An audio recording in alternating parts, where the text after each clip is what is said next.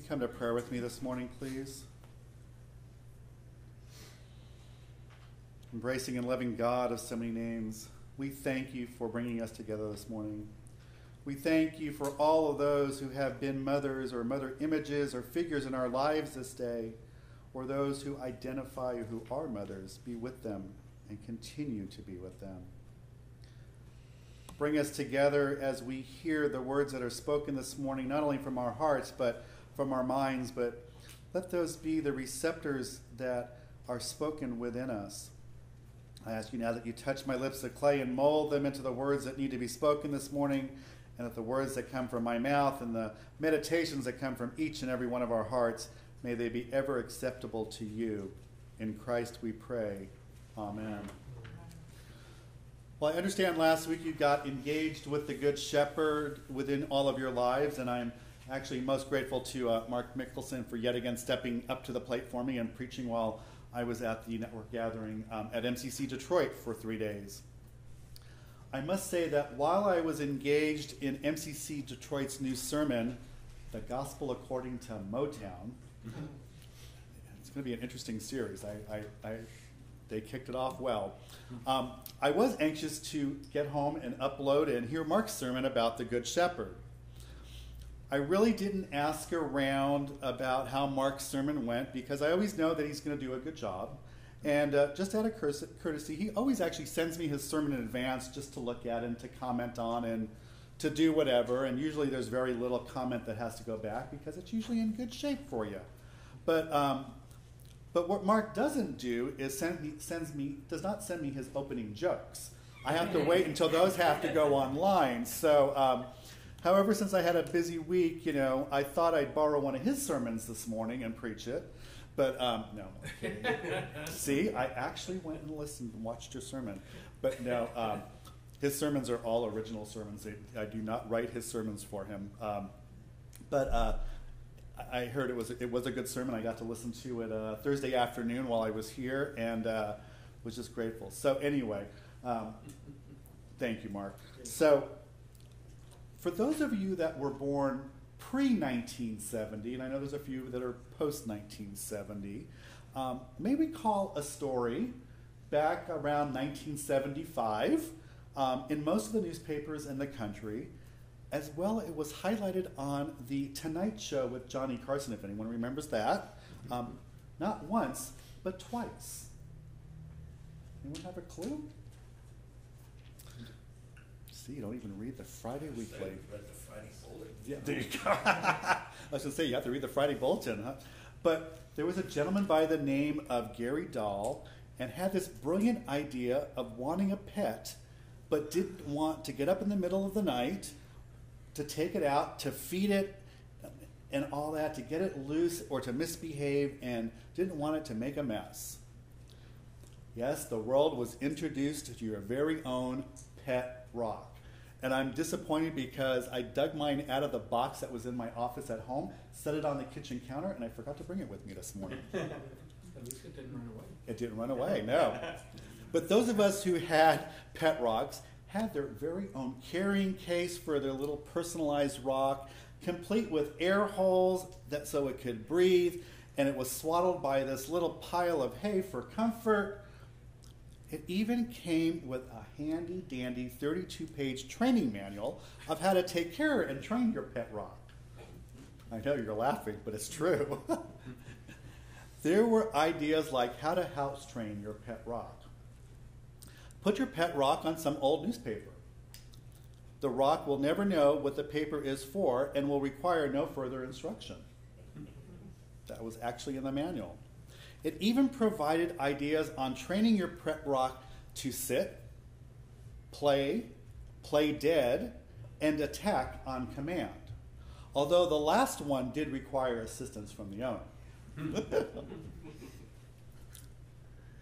You were set for life with your very own self-contained pet. Now, if we had thought about that 42 years ago, we would have been millionaires. So going back 42 years, and I really laugh, a pet rock now, really. Who would have thought that a shiny rock would be the craze of the 70s and part of the 80s? And all this rock did was just sit there. Mine sat at my desk at the church. It just sat there. Now in today's society, we are far more advanced. So check this out, a pet rock for the 21st century.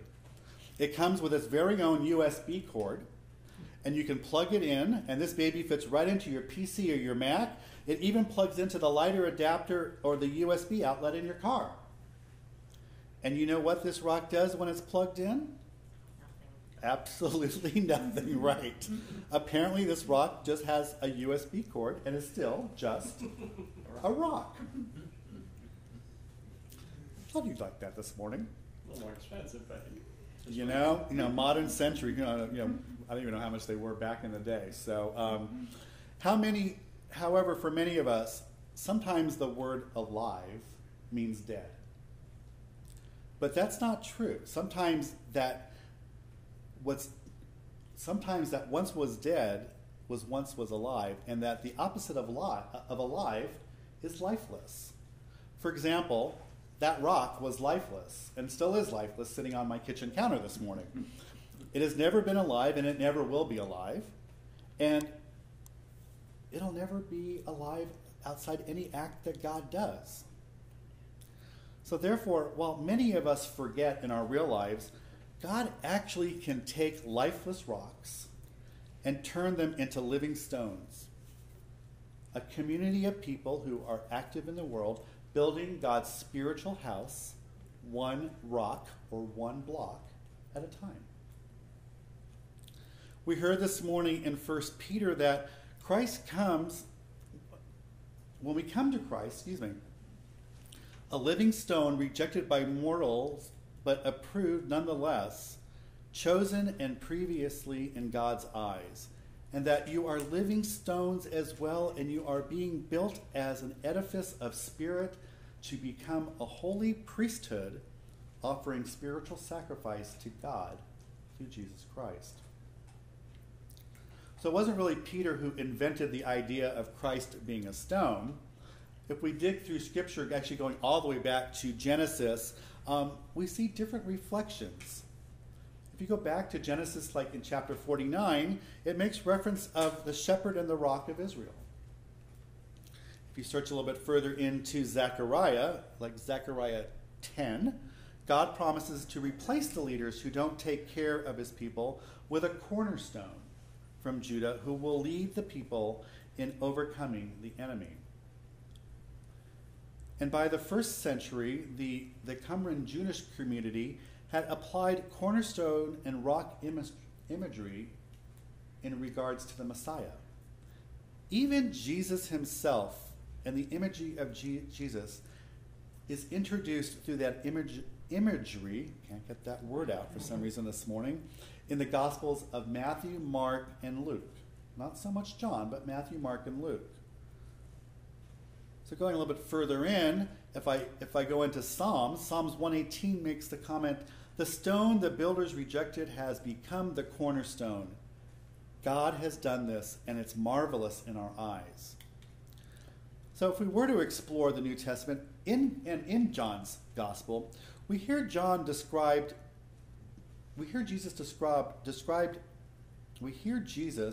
describe himself as the living water and the living bread of heaven.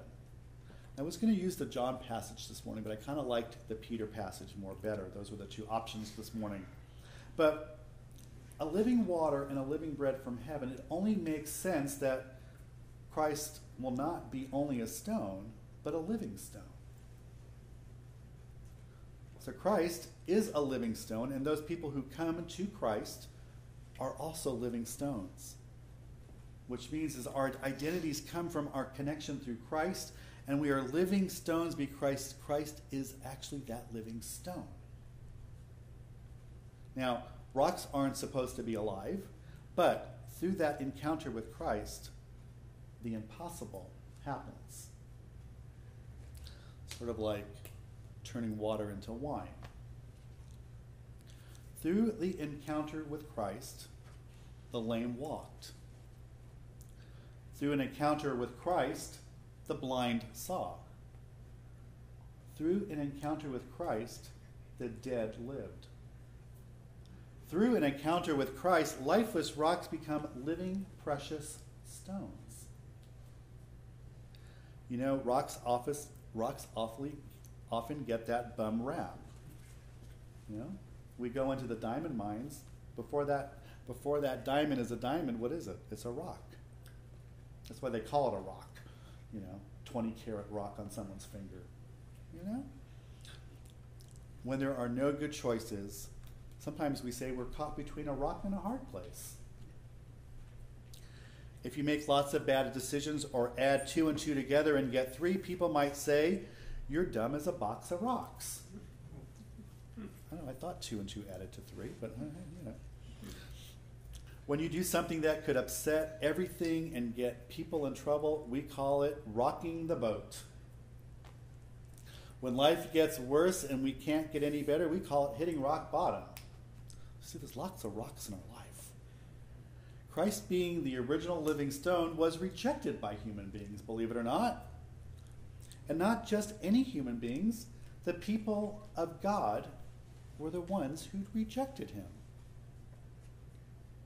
So it should be no surprise then we are rejected just like the rest. So if we go back into John's gospel a little bit, we are reminded, do not be surprised, my brothers and sisters, if the world hates you, but then we hear Jesus say, remember what I told you, a servant is not greater than his master. If they persecuted me, they will persecute you too. So as a living stone, we need to expect to be rejected in our lives sometimes.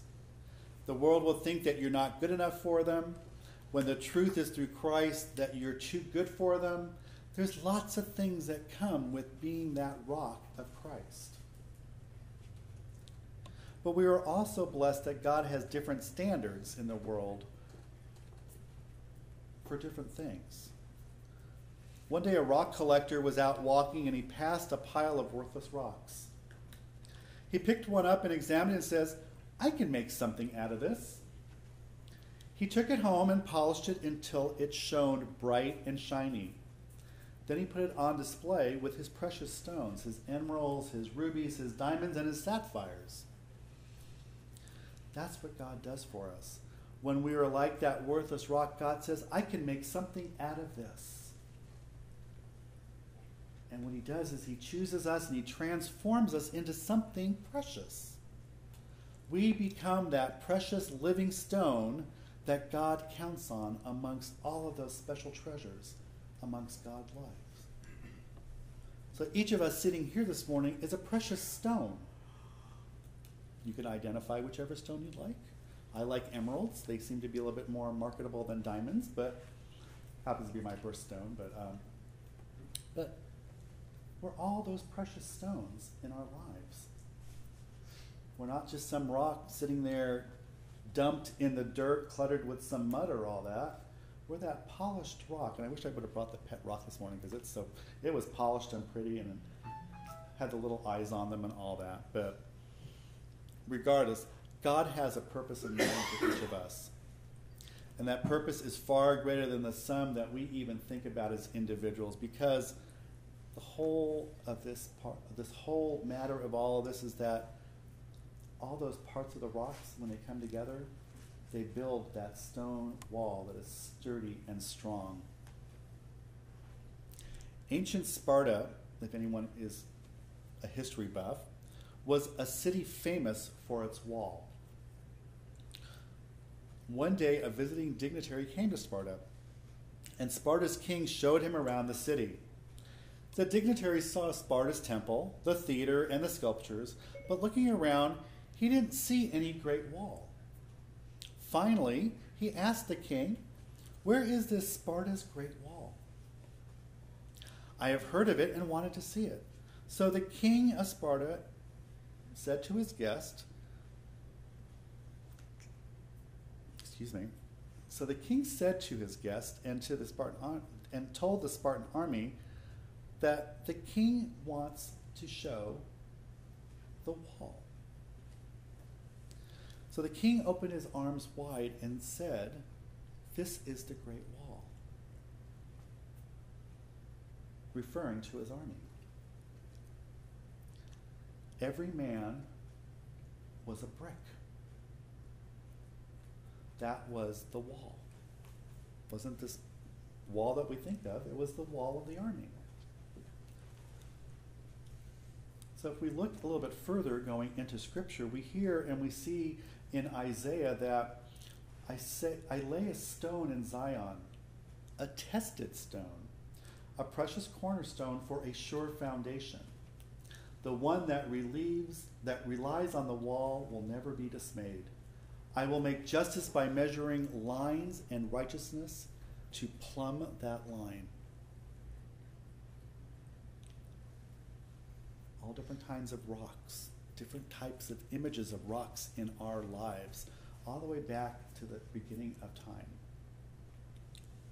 So, not getting off track and going back to our friend Peter this morning in Scripture, God is building him a house. His lasting legacy, the place where all will dwell forever. And after laying down that foundation, and the foundation of Jesus, Christ uses us and the rest of the people as the bricks in the walls of this home. The house is called God's house. It will be marked by unity, integrity, justice, and righteousness. And only God can build a house like that, as we know, and it only can take the people that are like you and me. It takes us to put that house together to make it beautiful. When a component of that breaks, then it's not God's house. When we have a competent mason who builds a wall, the stones that he uses are placed to stay. The stones are used to be placed in a way that they won't move or they won't be removed from the wall because they become that strength. It becomes that surface or that sacrifice of the wall's integrity.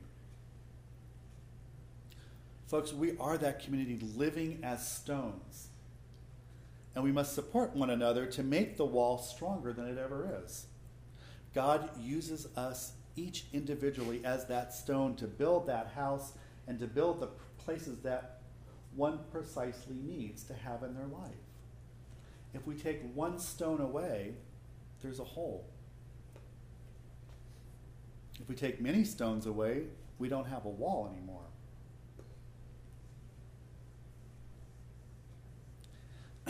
It's not up to which stone gets chosen and gets to be placed where, because we should all take regard that wherever the stone is placed, God has chosen where that stone goes.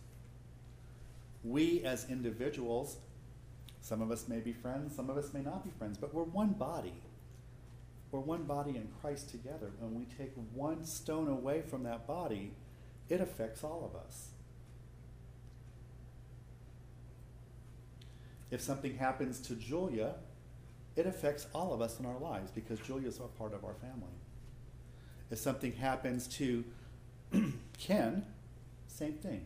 It happens to our family. If anybody, if you get pulled away from that wall, believe it or not, it indirectly affects us as the wall because we are that church body and that church family. Just keep that in the back of your head. Have you ever read a story that you wish you could just reach inside that page and slap around one of those characters saying, why aren't you doing it this way? I know I have a few times. I've read a few nonfiction books. It's like, ugh, why did I even read this? But in order for God's house to be marked by that unity, that integrity, that justice, and that righteousness, we have to be the people who actively seek that unity, integrity, justice, and righteousness, but together. This is what it really means to be the living stones. In other words, we are not God's pet rocks that just sit there lifelessly and do nothing. We're not that gimmick or that cute idea that Gary Dahl created back 42 years ago. And we're not even the latest fad fashion where we are designated to just sit on a shelf and do nothing. Remember, pet rocks just sit. And those of God who are living stones are designed to be active in the world. We don't even have to have the latest and greatest pet rock with a USB port. Though it might be interesting to see, But we don't need the fancy attachments. We don't need the gifts. We don't need all those other things to be that living rock in our lives. But we need to be that living rock to build and to grow in our own lives first, and then in the lives of others. And to be that wall that continues to build and to be that strength. In a few weeks, we're going to start a new series for Pride Month. It's called Living Life Proud. And I think it'll be a great series. But part of that is being that wall, being those stones that have turned into the polished, fine stones coming together and building that strong wall together. Think about it. Do you know how diamonds are made? Diamonds are kind of a rock or coal. It's a strong stone, but when it's polished through the heat and all that, it goes from a black figure to this shiny, clear glass, precious stone. That's how we are in God's image. God creates and molds us to be that precious stone, whether it's the diamond or the emerald or the sapphire, whatever stone you want to pick. We're all those precious stones, and we're molded. And when you bring all of those stones together, it becomes the strength. They say diamonds cut through glass. A lot of other precious stones cut through glass too, but that's the strength that God gives us in our lives to be that living stone. So the next time you want to be that pet rock in life and be on that shelf, maybe think again. And be that living stone that you were created to be that strength in that wall. Amen? Amen. Amen.